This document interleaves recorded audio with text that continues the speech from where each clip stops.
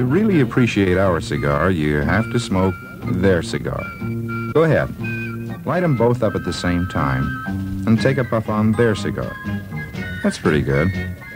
Then take a puff on a White Owl and see what you think. Do it a few more times.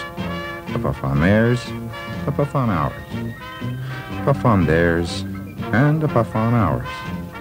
If you think this is a good way to make a point, you're right.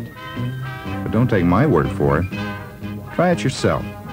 All you need is a White Owl and any other comparably priced cigar in America. To really appreciate our cigar, you have to smoke their cigar. White Owl, Our Cigar.